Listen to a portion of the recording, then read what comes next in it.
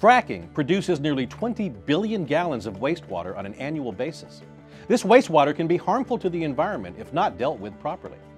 Some companies have found ways to properly dispose of the vast amounts of wastewater while being able to use it for good as well.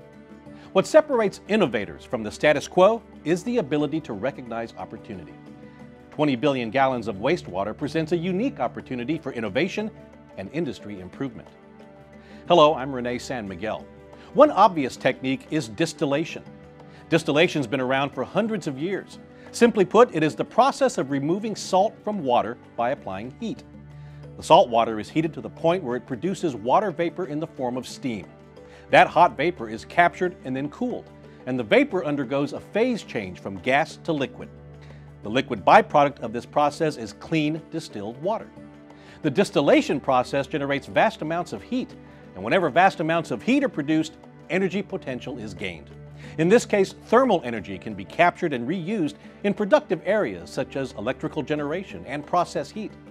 This means that not only is frack water being cleaned and recycled, but the heat used to clean it can supplement other energy needs, further reducing the environmental impact. The growing demand for energy spurs innovation.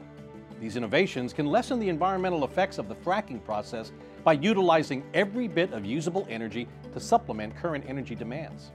Victory Energy is a leader in energy innovation and supports the improvement of current energy practices.